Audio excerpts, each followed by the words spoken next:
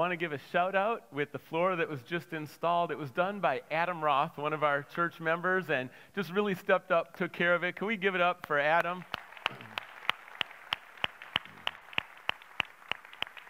And that floor is actually connected. It'll be the same floor in the bathrooms. The bathroom project that we talked about last year, now it's starting up. And as Adam stepped up, I was thinking about in the Bible, especially the Old Testament, different people that had different talents and gifts would go to work in God's building, God's temple, God's house. And I just want to continue to invite anyone who wants to get involved. If you've got some skills, you're kind of handy in painting or different things, just write on your connecting card projects, and we'll get you on the team. And it's a great way to serve the Lord too. Let's go ahead and pray together. Father, thank you for your grace, God. Thank you for our church family. Thank you how personal you are. And God, we pray specifically for people today, right here, who are carrying a lot of stress, a lot of discouragement, a lot of fear, a lot of worry, maybe even bitterness and resentment. God, that you would take it away in Jesus' name, and you would bring your joy and your peace that comes from only your presence, your healing presence. We look to you to do that now, God, that we would be free to worship you and free to listen and free to serve you. Free us, we pray, Jesus, in your name. Amen. This series is called The Hand of God, and we are walking through the book of Esther. When it comes to the hand of God, we want to recognize, appreciate, and trust God's hand. We see a range of reactions in the first couple chapters. In chapter 1, King Xerxes, and this takes place in Persia, King Xerxes rejects God's hand, and he's full of arrogance, makes some really bad decisions, disrespect, selfishness, and it leads to a divorce. The king and the queen are no longer together. There's a tragedy in chapter 1. But then in chapter 2, Mordecai and Esther say yes to God's hand. And we see this in terms of healing. As Esther is Mordecai's cousin, her parents died while she was young, but Mordecai adopted her, and now she has a new family. Also, she has an incredible opportunity that God opens up for her, and she becomes queen. In addition to that, we see protection as Mordecai foils a plan to assassinate the king. They say yes to God's hand. It's very evident. But then chapter 3, the decree. Haman, directly opposing God, opposing God's hand, sets out, and really he persuades the king for a decree, an edict across the land that would be the annihilation of all of the Jews. Hatred, destruction in chapter 3. So now we enter into chapter 4. And for the Israelites, their backs are against the wall. Can you relate to that at all? Can you think of different times in your life when your back's really been against the wall? The odds are against you. Challenges are significant. They feel overwhelming. You don't know how you're going to get through this particular trial. What do you do when your back's against the wall? This is Esther chapter 4. We're going to see how Esther and Mordecai are going to respond. Here's the main idea from this chapter. Pay attention to and embrace God's initial and powerful work underneath the surface. Let's say this main idea out loud together. Pay attention to and embrace God's initial and powerful work underneath the surface. In chapter 4, there's 4 specific ways we see God's hand, and it's a progression. Here's the first one. God stirs you in the deepest ways. God stirs you in the deepest ways. God's first work is often going to be to move your heart and to move your soul and to move you in deep places. Now we see it.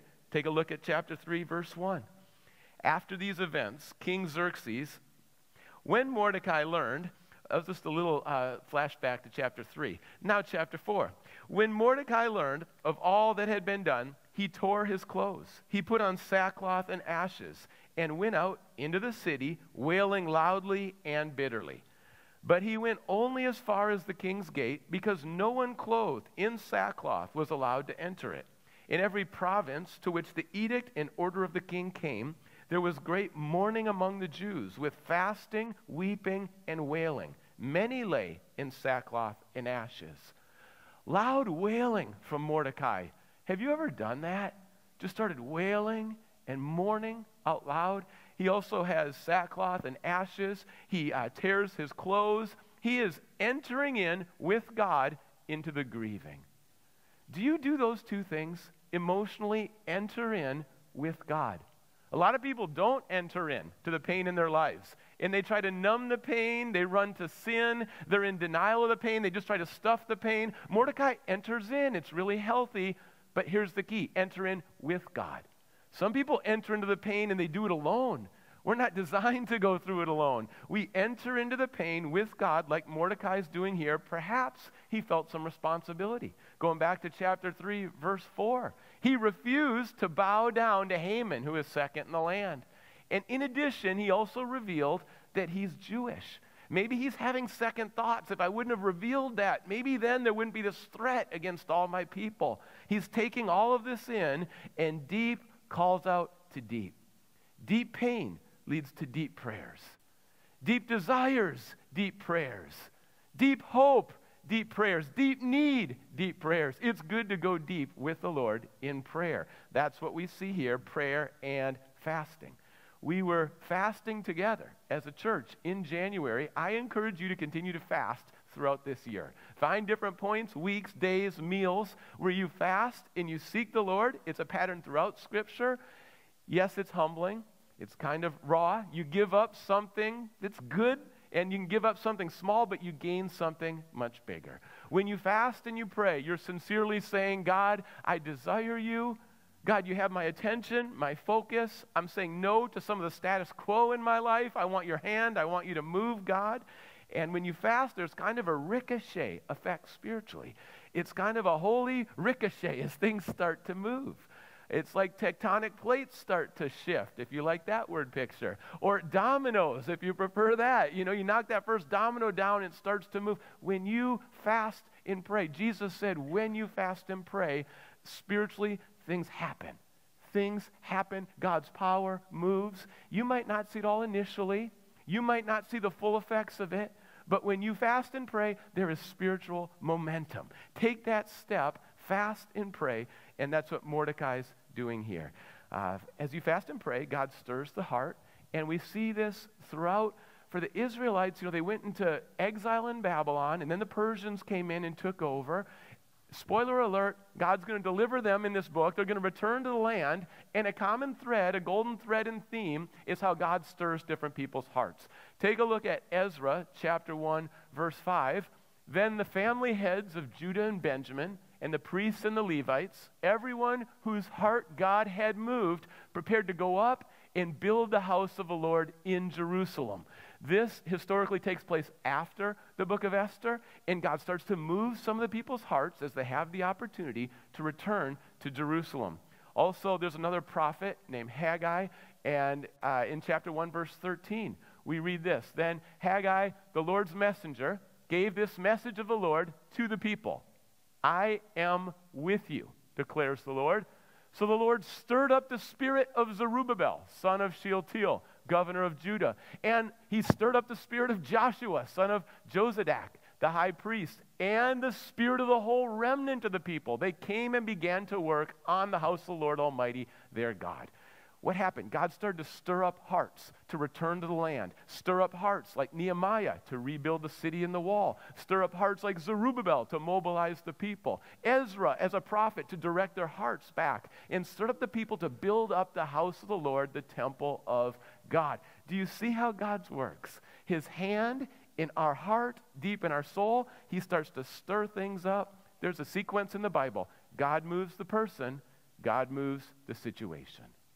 God moves Abraham, he starts with the person, and then God forms a new nation that is designed to bless the other nations. God moves in Moses, and then God will move in the situation to set the people free from slavery. God moves in David's heart, a rebel's heart. God takes over, and then David takes down Goliath. Daniel, God moved him in a difficult context spiritually. And what happened? Lions became pillows. I just like saying that. Lions became pillows. God moved in Mary's heart, and she raised the Messiah. God moves in a person, then God moves in a situation. Let me ask you, how is God stirring you? Are you paying attention? Are you embracing what the Holy Spirit is doing in your life right now? How is he stirring you? And ultimately, it's not about the person. It's not about Abraham or Moses or you or your neighbor. Ultimately, this is about who God is. God cares about us deeply. He knows us. In our weakness, he's powerful. He stirs us. He gives us gifts. He involves us. The same God that's stirring people then is the same God that's stirring people in Grace Community Church today. Let him stir you. Let him move your heart. Embrace it. That's the start of this chapter. Here's the second way that God's hand moves. God's purpose radiates powerfully from you to other people. Let's take a look at verse 4. When Esther's maids and eunuchs came and told her about Mordecai, she was in great distress. She sent clothes for him to put on instead of his sackcloth, but he would not accept them. Then Esther summoned Hathach, one of the king's eunuchs assigned to attend her, and ordered him to find out what was troubling Mordecai and why. And then we see in verse 11, she says, all the king's officials and the people of the royal provinces know that for any man or woman who approaches the king in the inner court without being summoned, the king has but one law, that he be put to death. The only exception to this is for the king to extend the gold scepter to him and spare his life. But 30 days have passed since I was called to go to the king. It's like a game of operator. Remember that game growing up where one person tells the next person, tells the next person? Well, passion is going to start to spread. Awareness is going to spread. It's going to start with Mordecai and then the people around him. It's going to travel over to the maids and the eunuchs. It's going to arrive with Esther. From Esther to Hathach, and then Hathach's going to travel. Hathach's going to come back and then report it back to Esther. As they're all trying to figure out what's happening and what is God doing and what does God want us to do. That name Hathach, it's easy to skip over that. If someone asked you today on your way to church, do you know who Hathach is? Like, what? Hathach? Sounds like Aflac? Hathach? Sounds like insurance or something, a duck. You know, who is this? Hathach, faithful in his role behind the scenes. I want to encourage you today, if you don't have a prominent role, and a lot of people don't notice you or pat you on the back, would you just stay faithful? It's okay to serve in obscurity. It's okay to serve in, if you're anonymous in the serving, it's okay because God sees your faithfulness. He will reward you, and just know that's enough for this season. It's okay if no one else is showering praise on you. You're being faithful to God like Hathach is right here. And they are gaining the facts. They're realizing the pain of this edict and all the implications. And then what starts is a chain that gets activated. Gain the facts, the pain is felt, the chain is activated. Here's a very small example of that in our house. We dropped cable TV a while back. It's been good for our family. And we bought a little Roku box, $50. So we get some shows, and Comcast provides our Wi-Fi. And well, with that, shows started cutting out a couple months ago. In the middle of the show, it just cuts out. Show's over. You got to stop and rewind. One time my wife and I were sitting down for a date, and it's like, oh, the show cuts out. Oh, we got to start all over again. Find the spot. Oh, it cuts out again. Find the spot. I waited too long to call Comcast. But anyways, Comcast came, and from that show's cutting out, what they discovered as they looked underneath the house is that the original install was flawed, and some of the wires and cables were not grounded. And he said, it's so good we discovered it because if lightning hit your house, the whole house would be up in flames. The cables were never grounded. And so from that pain of shows cutting out led to a greater solution that now we don't have the same fire threat if lightning hits our house. Well, you're going to notice this pattern in your life. You're going to gain some facts and you're going to feel the pain. It's okay sometimes to feel that pain. But then what is God doing towards a solution? You know, when I came to Grace a little over 3 years ago, our debt was about $2.5 million. Praise the Lord. That debt is now under $400,000. And it's God stirring all of us, and we're just seeing what God's doing. That thing's going to be gone because that kind of debt, it hinders ministry. And when that's gone, there's all kinds of freedom. And so God's hand at work. Prayer. We take a look around in our own families. We take a look around in our city. We take a look around in our nation, and we see what's happening, and we need to pray. And so we're praying. We started 24/7 prayer, and God stirred, and you just responded, and slots are getting filled up. Half-hour slots. Like, yes, we need to pray as a church. And so it's God's solution. And you say, there's so many things God's doing. What's next? I really believe it's a discipleship movement. I believe it's life on life. I believe it's people going deep in the church. I believe it's people coming to know Jesus, new disciples. I believe it's within the walls of our church and it's beyond the walls of our church. I believe it's turning to Jesus across the sound. I believe it's healthy churches across the sound. I think God is stirring in this direction. I see more and more people saying, yes, we need this, and listening to the Lord. May God write the script on that. But it's exciting to think of spiritual awakening. And maybe for you, when you hear that, there's some tension. For Esther, there was some tension. Tension's good sometimes. Jesus brought tension with the followers, and they grew with that tension. Here's the tension for Esther. There's a law in the land. If you approach the king and you're not summoned, the king kills you. That's the law. Or if you approach the king and there's sadness, the king can kill you. And now I just compare that law to Jesus. Jesus, the King of Kings, has a throne of grace where he welcomes us to come as we are before him. Can you bring sadness into the presence of the king? Jesus says, yes, bring the sadness. In fact, you can bring it. He'll enter in with you. Jesus wept at the funeral, and then Jesus will carry it. He will carry our burdens. What a Savior. What a King. And you compare that to the law of the land. Well, there was one hope for Esther, and that's the golden scepter would be extended. If that golden scepter is extended, okay, maybe her life would be spared for breaking the law of the land. But then she thinks about it, and she realizes the king's paid no attention to me for 30 days. Can you imagine that in a marriage? Your spouse, no real attention for you for 30 days? And so she's wondering, is this the time to approach the king? He seems very disinterested in me. It's like I don't even matter for the last 30 days. Is this the time to risk my life? And she's trying to sort through that, and there's probably a lot of feelings that are telling her this is dangerous, this might not work, I'm scared, maybe that started to rise up. I want to tell you, when you follow Jesus, it's good to notice your feelings, but your feelings can't have the final say. If the feelings of fear dictate the situation, she's not going to approach the king, but instead she's going to walk by faith and not just feelings. Feelings can be a gift, they can be good, but ultimately faith, facts, trusting the Lord, trusting God's hand, more than just some difficult feelings that we need to sort through. And what you see happening here is that God's hand is moving and the work of God is spreading. First, Mordecai.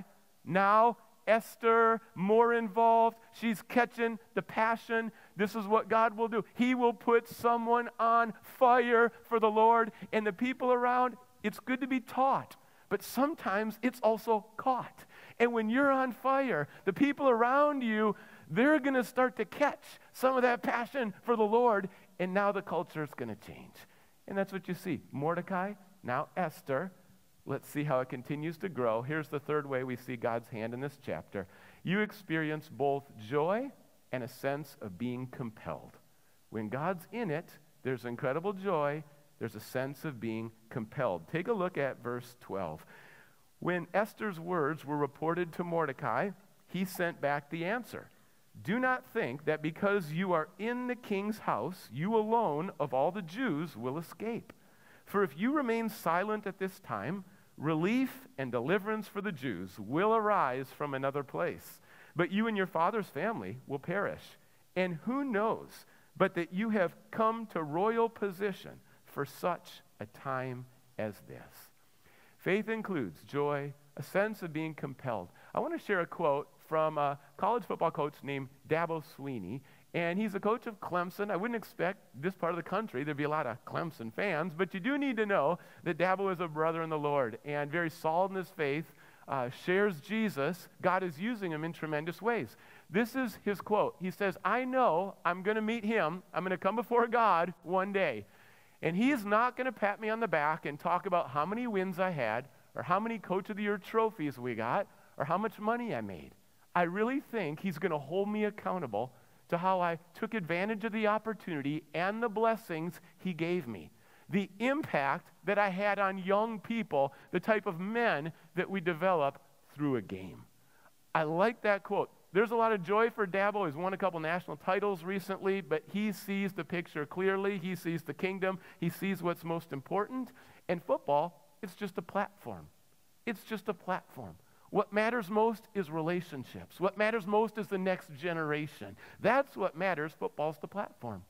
Wherever you work, your workplace, it's just a platform. It's good. It's a blessing. God provides it. Use your gifts, but it's a platform for changed lives. And in your neighborhood where you live, your house, that's just a platform right there.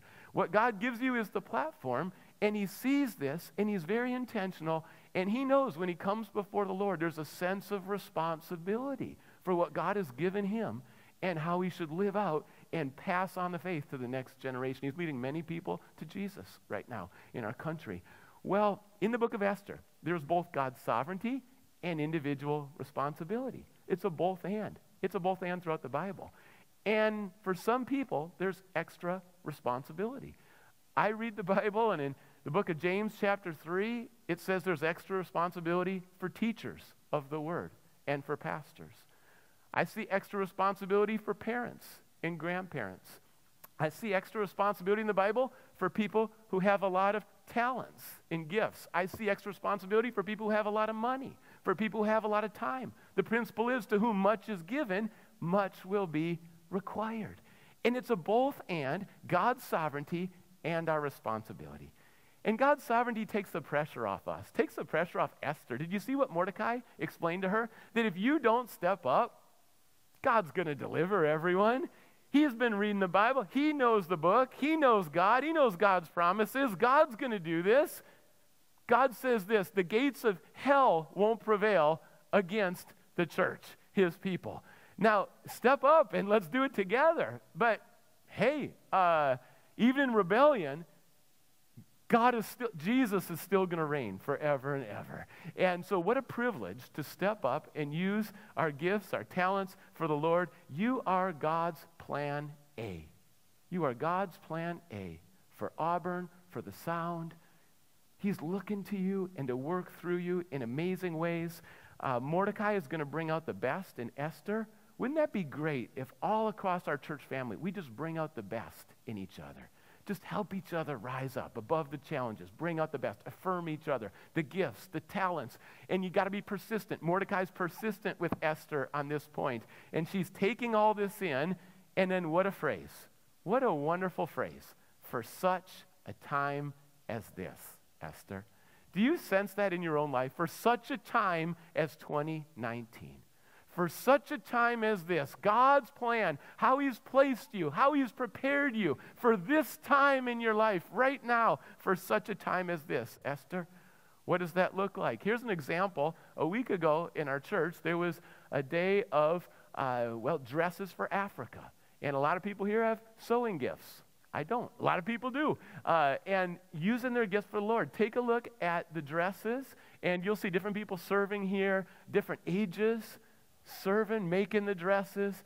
In this next picture, you'll see grandma and granddaughter making the dresses together. Well, a team from our church went to Tanzania last year and was able to deliver the clothes, the dresses. And I lived in Zimbabwe. I lived in Africa. It was startling to me, the lack of clean water, the lack of hygiene, the lack of food, the lack of money, the lack of clothes. There's a lot of needs. And being able to bring these gifts and these dresses will continue to go out in Africa as the kids, beautiful kids, just awesome kids in Africa, as they receive these dresses and these gifts as well. God is working through you and our church family. I would say this: faith looks the best when it's in action. Would you agree? It's good to have faith, but faith really looks the best when it's in action. Like this, in these pictures that we see here. I was talking to an atheist recently, and we were both looking at what Christians were doing to make a difference in the community, and it caught his attention, and I made that statement: faith looks its best when it's in action, and he said, amen. I got an amen from an atheist in the last week. It's tough to get an amen at church some weekends, but I'm getting amen from an atheist. That's what's happening. God's moving maybe you're at a crossroads and you're thinking, should I step up? I know what God's hand is doing in my life. Should I do it? I've got to make a decision. This is what I want to say as the fourth specific. God creates in you a glorious willingness to risk. A glorious willingness to risk. Do you know how hard it is to get some people just to be willing? Just to be willing to lead a life group, just to be willing to love your neighbors and get to know your neighbors, just to be willing to share your faith, just to be willing to use your gifts, just to be willing to listen well to other people. That is a huge, huge step, just to be willing. And to offer yourselves in worship to the Lord and say, all right, Lord, here I am. Check out the willingness in verse 15. Then Esther sent this reply to Mordecai. Go gather together all the Jews who are in Susa and fast for me. Do not eat or drink for 3 days, night or day. I and my maids will fast as you do. When this is done, I will go to the king, even though it is against the law. And if I perish, I perish. So Mordecai went away and carried out all of Esther's instructions. Some risk assessment. We don't want to take risks if the Lord's not in it. But risk assessment. What is the cost?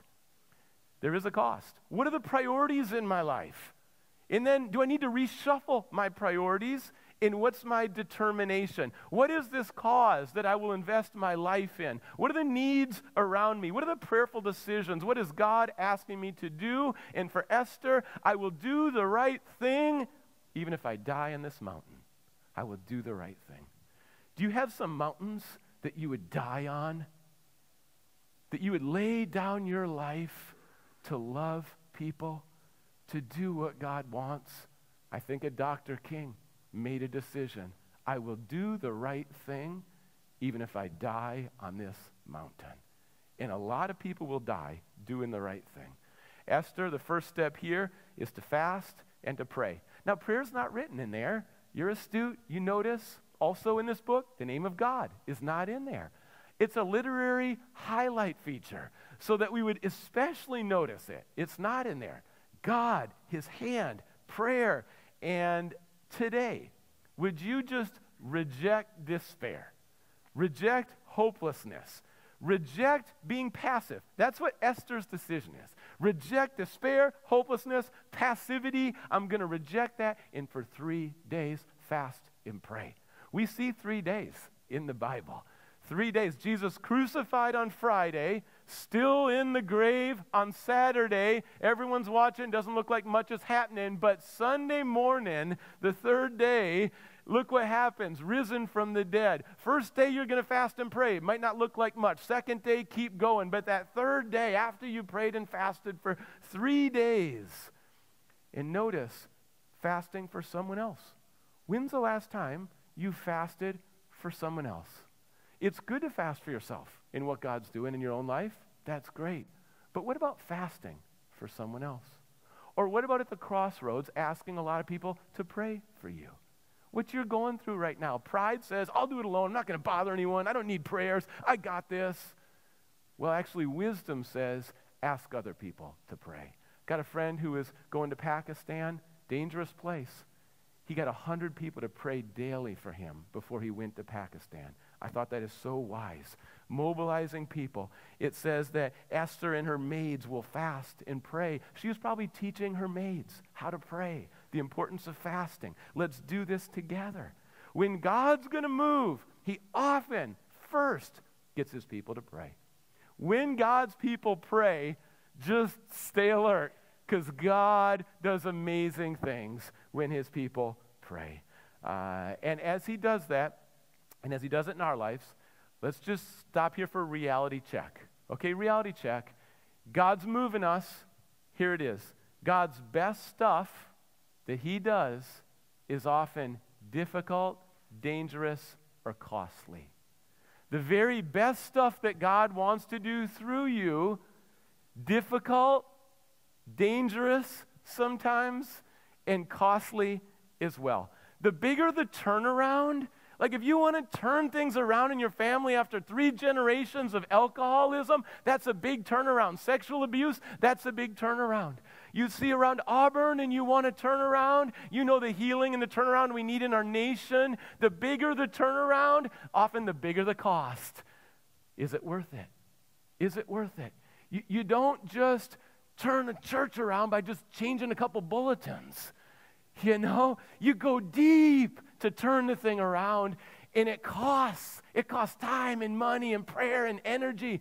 It costs the bigger the turnaround. Think about Jesus, the mission on the cross. Was it difficult? Can you imagine? Was it dangerous? Brutally killed. Cost the Father his Son. Was it worth it? Absolutely. Redemption to the world. So we've got to think through. It might mean we drop some idols. For me, I like what's comfortable. That's where I naturally gravitate. Maybe drop some idols to say yes to God's hand. God's hand is in the unselfish, in the courageous, in the inspiring. And the message that God brings to Mordecai, you can do something about this. God's message through Mordecai to Esther, you can do something about this. And I want to tell you, whatever's the most discouraging thing you see right now, I want to say very clearly, you can do something about this. God working through you. It's just like Costa Rica. A team here in our church family. God's hand moves. We can go, we can serve, we can love people, we can make a difference in Costa Rica, and we send them out together. Psalm 138, verse 8, David writes this. David says, "The Lord will fulfill his purpose for me. Your love, Lord, endures forever. Do not abandon the works of your hand." David had wealth, David had power, David had a position, David had possessions, David had comfort. It's not enough. It's not enough. God's plan.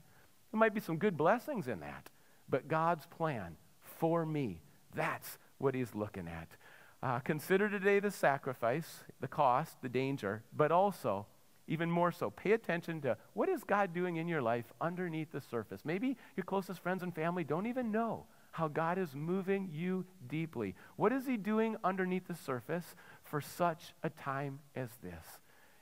As we just move into our weeks this week, may that phrase stick in our spirit. For such a time as this. Grace Community Church, I've just never been more excited about the potential right now at our church and in Auburn and in the Sound for such a time as this. For you personally, maybe you feel like your back's against the wall, but God's saying this is your time.